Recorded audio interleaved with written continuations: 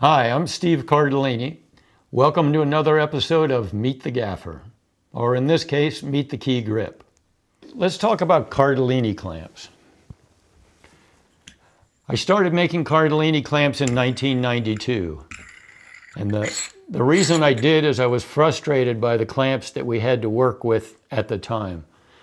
My main objective with them was to create a clamp where the jaw faces would stay parallel throughout the range of the jaw travel.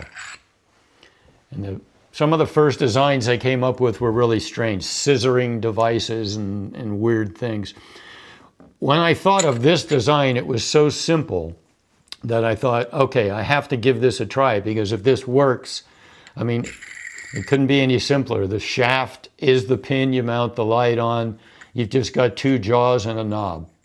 I knew there was going to be a certain amount of binding problem, so I had to see if I could get to the point where it was tolerable, and did. I started out making two prototypes out of steel. I was taking machine shop classes at the local community college, so I machined these parts, went to a job shop and had the jaws bent, welded it all together, put it on a piece of 5/8 Acme all thread that I then altered into a semi baby pin, and gave them a try.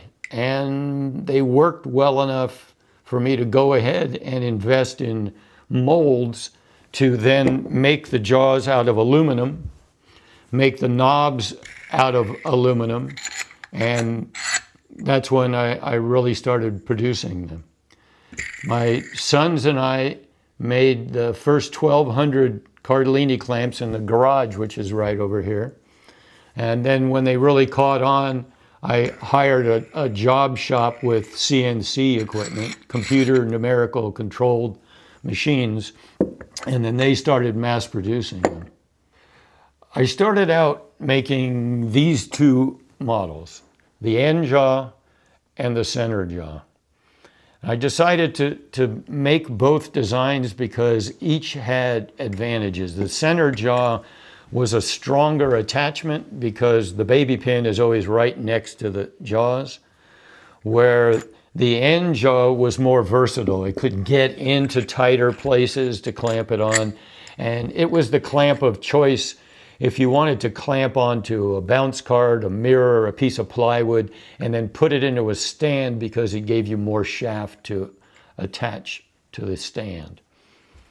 Then as the years went by, people wanted larger clamps, so I made a larger version of the center jaw. This one opens to 3 inches. Then a larger version of the end jaw. This also opens to 3 inches. And just a few years ago, I succumbed to demands for one that opens even more. This opens to 4 inches. In my opinion, that's the limit of this design, because when it is open at 4 inches and you have a load in here and you start to tighten down on it, there's too much stress on the shaft when the jaws are this far apart to make ones that open any wider. Then I made a version that had a baby pin on each end. So if you wanted to mount 2 lamps, or you wanted to put a lamp on one end and maybe mount a bottomer on the other end, you could use this. I started making for a sound man that worked in LA, and he needed a clamp that would go around the padded handrails at Dodger Stadium, and then he could put his isolated microphone mounts on. And so I started making this, but later on it's become popular for people to use, even to start rigging off of. What people will sometimes use this for now is they'll take a ball head, like this little Manfrotto, which has a 3/16 threaded hole in the bottom. They'll screw this on, mount a GoPro on it, mount an SLR on it. So it gives them an opportunity to clamp a camera wherever they need it, and then they have pan and tilt and lock off capabilities. The most recent one I built is what I call the right angle clamp. I have a distributor in Germany, And he told me that there's a company in France who started knocking off my clamps very near the beginning of my making them.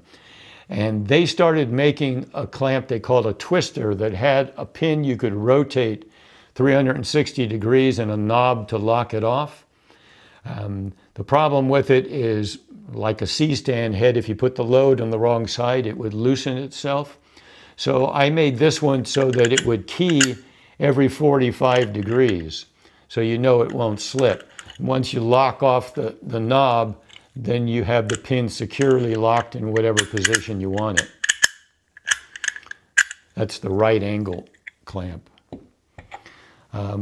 Shortly after I started making the regular clamps, people started asking for smaller ones. So I made the mini clamps, the mini and the skinny mini clamps. And then again, at the request of sound people, I made some that had the 3/8/16 thread that they could use for their microphone mounts. With every clamp I send out an information sheet that just gives some tips on how to use it and things not to do. The main things not to do are when you clamp onto something, try to avoid clamping it where you're only clamping onto the far edge of the jaws, because that puts more stress on the shaft. It's more likely if you do that and you tighten it, especially if you over tighten it, to either jam the jaw on the shaft or to bend the shaft. The other thing is, when you're clamping it onto something, it works much better. Let me show you this. If you take the jaws of the clamp and press them down into the position you want to have them, and then spin the knob up and tighten it, as opposed to just kind of hooking this on here and trying to close the clamp by turning the knob. As you can see, it's awkward and it's not very effective. It's much slower. Also, I mentioned about jamming. Jamming has always been a concern just because of it's inherent in the design that your resistance is over here and your force is over here. We've gotten better. We've learned a few things over the years so that they jam less now than they used to. But occasionally they will jam. If that happens to you, the best way to free it up is to just loosen the knob a few threads. And then what I do is grab the back end of the jaw and pull down, and that will release it. If it doesn't, then you hit it with a crescent wrench or the back of another clamp or something, and it'll free it right up. Another thing that you should try not to do with your clamp, never use a wrench on the knob to try to tighten it, because all you're going to do is overstress and damage the clamp. I know we get into situations on the set where you have to make something work. Everybody's waiting for you to do it. And occasionally you have to do those things that you should never do, but try to avoid it if you can. Through the years, of course, I've had a few ideas that didn't pan out. I've always been trying to improve the Cardellini clamp, and one idea I came up with was a quick release knob. This is a knob that you can put this where you want to clamp it. Just run the knob down like that and then cinch it up. And to release it, you just hit these yellow levers and it disengages the threads of the knob and you pull it back. I never went ahead and marketed this because it's complicated and expensive to make. And I finally decided that as long as you can do this, that there's really no need for a faster knob, especially an expensive faster knob. So I didn't do that. And that brings up a good point. If you have an idea for a piece of equipment you want to try to make, there are a few considerations, of course. You know, will it work? How do you make it? But one thing you have to consider is it's possible to come up with a fantastic idea that works great, but it's too expensive to be marketable. And I had that problem with my second generation candlestick condor mount. We started having problems with the first condor mount not fitting onto condors that the rental houses sent out to us that had expanded metal welded from the middle hand railing down to the floor. And my existing clamp couldn't get past the expanded metal in order to clamp onto the center rail. So I came up with a second generation clamp that has a hinging jaw that doesn't have to pass under the rail. It just clamps up and presses on the bottom of the rail. And it worked great. And I sold a bunch of them, but they were so time consuming for the work that I had to do on them and so expensive for the work I had to pay to have done that I was going to discontinue them. And I hated to see that happen because it functions really well. It's a good piece of equipment. So I phoned Lance Snoke that owns American Grip Equipment, and I explained the situation to him. I said, listen, I just hate to see the product die. Would you like to have this product? Are you interested in making the product? And he had manufacturing techniques that made it possible for him to do it and still be able to sell it at a profit, which made me very happy because the product didn't die, and I buy them now wholesale from him and I resell them. And he saved a very good product, I think, from extinction. When I made my first product, the candlestick condor mount, when I first started selling them, I had no patent on that. So I went to LA and went to a bunch of rental houses to see how many I could sell. I made the mistake of going to a business called Modern Studio Equipment. Thinking they were a rental house, they were actually an equipment manufacturer. The owner asked if he could make copies of my photographs so he could show his partner because he wanted to buy some of them. And I let him do that. And 2 weeks later, he had them up for sale and he was manufacturing them. So I learned that lesson on the condor mount. When I started making the Cardellini clamp, then I got that patented before I showed it to anybody. And the way that I did it, and the way anybody could do it, because I didn't want to invest a lot of money for attorneys, I used a book by a patent attorney named David Pressman, and it's called Patent It Yourself. If you have an idea you want to protect, I think you should at least read this book to see whether you want to go to an attorney or not. But he talks you through the steps of patenting a product and gaining that intellectual property. There were copies made nonetheless outside of the US because I only had patent protection in the US. There is a copy in France. I've been told there's one in Brazil, but I've only seen copies of it. There's one, the brand is named Kupo in China. That's a copy of it.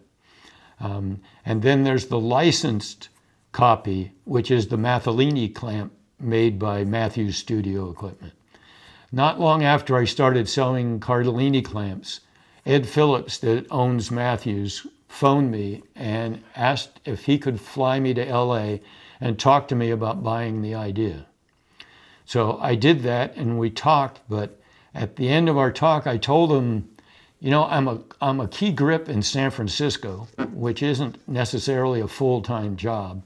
And making these clamps in between jobs is an excellent way for me to make additional money. So I thanked him for his interest, but told him I didn't want to sell him the idea. And I thought about it for a week or two, and my fear was that somebody would knock it off, make a cheap copy of it, and undercut my price by quite a bit, and patent lawsuits are very expensive. So I phoned Ed back and I suggested to him that he make a less expensive copy of it. I knew he was going to make his overseas anyway, so he could make it cheaper. And I said, if you don't make the shaft out of stainless steel, then you can pick up the lower end of the market, people whose only concern is the price, and I'll keep the upper end of the market and satisfy the need for people where quality is their main concern. And we came to an agreement, and that deal worked out very well for both of us for many years. Yeah, there are also several styles of Mathellini. They make the end jaw, the center jaw, the long center jaw, and a few versions of mini clamp. And then they make a version that opens to 6 inches, an end jaw that opens 2 more inches further than this. And if that doesn't satisfy you, they make what they call an extendellini, which is a shaft where you can take the knob and the jaws off of a center jaw and screw on a 1-foot shaft, and then put the knob and jaws on out here and clamp across an apple box or whatever it is you're trying to clamp. Again, if you do that, I would just suggest you be very careful not to over-tighten it. When I first started selling clamps, and I had made the decision to call it the Cardellini Clamp, I had a few sleepless nights because I thought, if these things start falling off the grid and hurting people, that I could destroy my grip career because of them. As it turned out, it went entirely in the other direction. The Cardellini Clamp gave me credibility and got me work as a key grip. It also put both of my kids through college, and it turned into a much bigger deal than I ever expected. When I was first considering doing it, we looked at how many grips there were in Local 80 in LA, and I told my wife, I think when all is said and done, I might be able to sell 10,000 of these things, so I think it's worth a little investment. I haven't checked the count for a while, but it's well over 100,000 just of the full-size clamps, and the mini clamps are probably close to 40 or 50,000. Matthews has probably shipped at least 2 or 3 times as many Mathellini clamps as I have Cardellini clamps. So yeah, it changed my life. I mean, it gave me credibility throughout the business. I think if I were to pass on words of wisdom to prospective equipment designers or equipment manufacturers, the main point I'd like to get across is it's possible to do it in the USA. All of my stuff is manufactured in the San Francisco Bay Area, where there's a very high cost of living, and yet I'm still able to do it and make enough profit to make it worthwhile. One thing I said from the start is I would never go overseas to make my stuff. I would have closed the business first.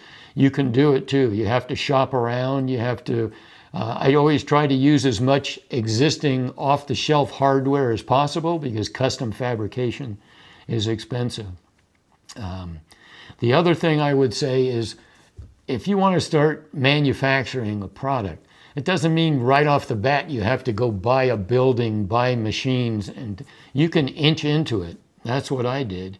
In 1992, I spent $1,300 on molds to cast aluminum jaws to make my clamps. At that time, I was still using knobs that I just bought out of catalogs. Later on, I made molds to cast those as well. But I never had a huge investment into the business. I just used the money that came in as the product started to sell to increase the product line, to enlarge the business. You can inch into it and make it happen.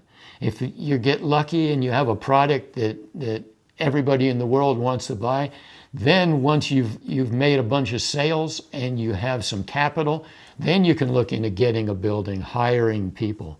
Actually, I never did that. My business has always been in my house.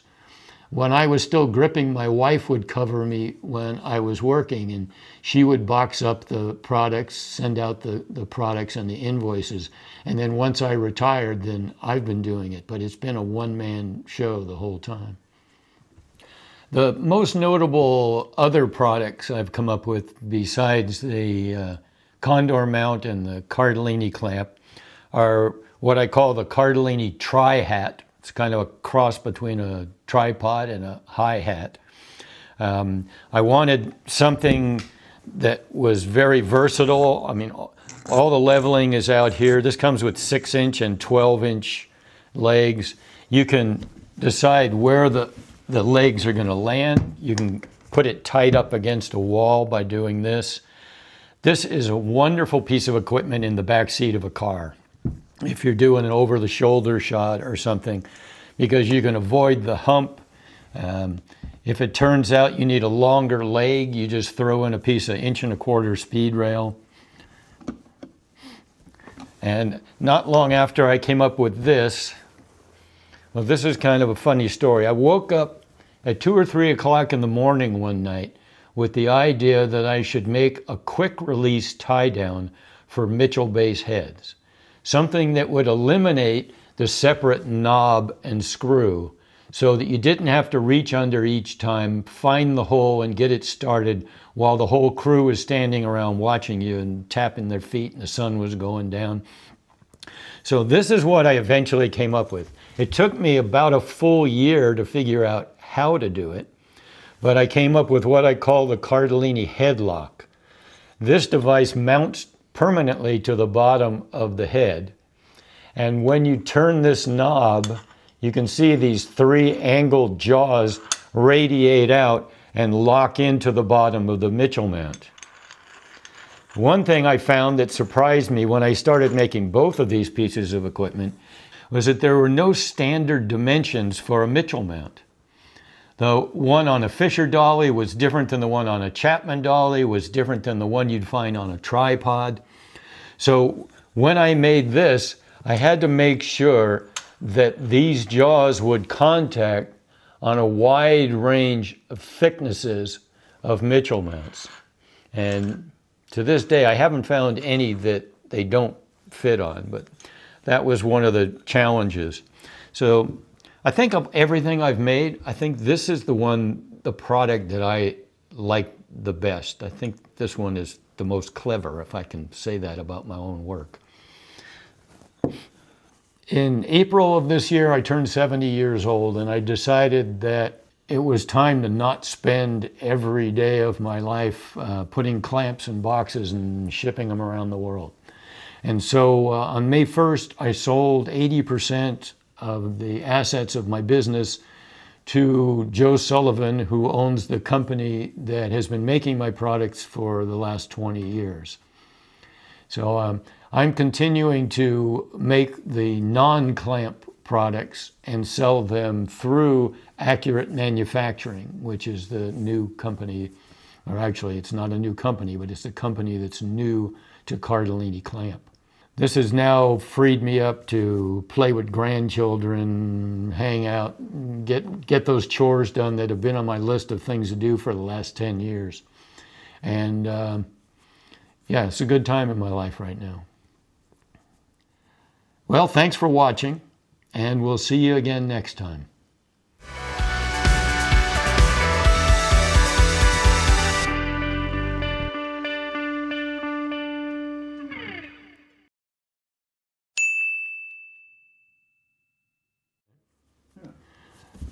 The first piece of equipment that I invented was the candlestick condor mount. Before it existed, we used to either take a junior riser and chain vice grip it into the corner of the man lift, or sometimes collapse a combo stand and chain vice grip that in. And a good friend of mine that's a gaffer was on a job, and somebody moved the condor very suddenly left to right, the way they will do, and it sheared off the top of the combo stand and the lamp came crashing down to the ground. So I thought, okay, this is something that needs to be improved. And so I just made a condor mount that was so heavy that I knew there's no way, not heavy in weight, but heavy in strength, that there's no way that it could possibly break. This is the newer version of the candlestick condor mount. The way it works is it has a pin like the old one did that keys into the expanded metal floor of the condor. And then it has adjustable clamps that you can adjust to go onto the middle rail of the condor mount and the top handrail. And what's different about these is they don't have to pass under the rail like the old ones did. This one has a jaw that when you tighten this knob, you can see the jaw hinges up and clamps onto the bottom of the rail. At the same time that that's happening, this pin is going through a hole in this slider and putting pressure against the post itself. So the one knob now locks it off to the post and to the rail. So you lock off your top rail, you lock off your bottom rail, and this is your safety cable that goes around the handrail and around the bail of the lamp in case something goes wrong and the lamp somehow comes out of the condor mount. Another thing that you can do with this is you can take this bolt out of the bottom. You can pull the clamps off and reverse them, put them back on, put this bolt back on as a safety, and you can undersling a lamp below the basket of the condor. So there'll be times when you want a light coming in a window and you don't want the basket in the shot. This way the lamp is the lowest thing in the rig and you can bring it in your window without being seen.